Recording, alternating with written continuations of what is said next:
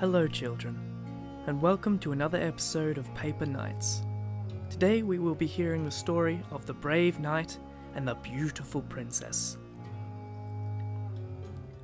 Once upon a time, there was a very brave knight. He feared nothing, and people from all over the kingdom would come to him and beg for his assistance. One day, a very wise old king asked for the knight's help in a very important matter, so the knight went to him right away. "Young knight, I need your help in a very important matter. My daughter, the princess, has been kidnapped and locked away in a castle. The castle is guarded by a terrible fire-breathing dragon. You must go there and save her.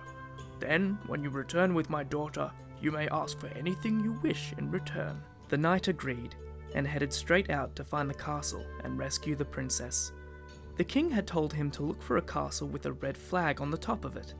After many days of travelling, the knight finally came to the castle he had been searching for.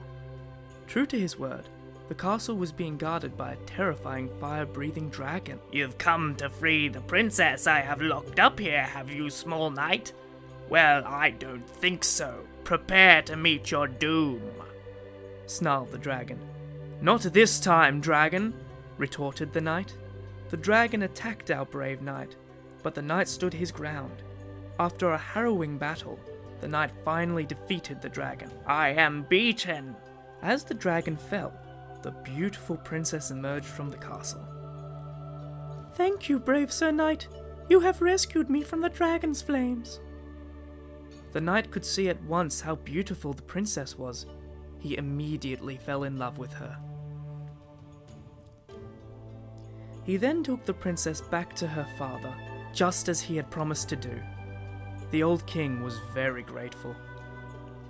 "You have brought my daughter back to me just as you promised, and as I promised, you may ask for anything you wish in return." But the knight shook his head and said he wanted nothing for returning the princess, but that just knowing she was safe was enough reward for him. The princess was in awe of his generosity of spirit and immediately fell in love with the knight, so the king allowed that they should be together. "Thank you again, Sir Knight, for saving my daughter from the dragon, who felt he had to work out all the time, apparently." As the king dissed the awfully ripped dragon, the knight carried the princess over the threshold of the castle. As time went on, the knight and princess decided they should move into their own castle together, so they found a lovely Lakeview castle to live in. They were very, very happy together.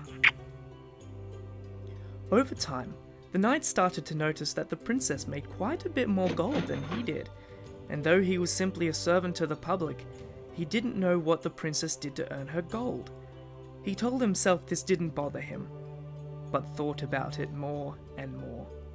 One night, the knight was out for some revels with his knightly comrades. They found themselves in a little tavern. This wasn't usually the kind of place the knight would come to, but his greatest friend, Jerry, was to be betrothed to another, so he felt obligated. Suddenly, to the knight's shock and dismay, he saw his beautiful princess was there too. She was in the center of the tavern, dancing the maypole for the enjoyment of the other patrons. Even the well-cut dragon he had saved her from was there watching her dance the maypole. Later the knight tried to have a calm discussion about this with the princess. However, she proceeded to yell things at him like, "If you loved me, my job shouldn't matter," and "I knew you would react like this," and "You're patronizing, predictable, self-loathing, and just needing to make everyone else miserable too. It's classic codependent behavior." So the knight realized the princess had been possessed by a demon. So he went, like, with his sword, yeah, and all the people of the land came and trampled her. And then a castle came and landed on her, and burnt down. Then the aliens came down and went, pew, pew, pew, pew, pew, pew, pew, pew. "Yeah, what are you doing now, huh? What are you doing now? Not playing the games of yesteryear, are you? And then the nuclear bomb." Hi. I'm sorry you were hurt. I'm sorry I hurt you so badly.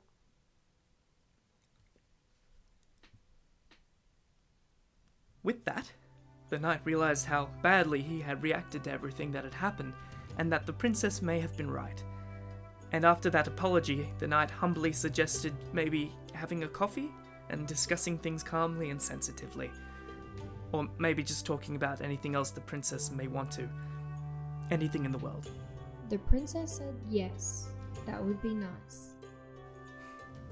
They all lived happily ever after. Maybe.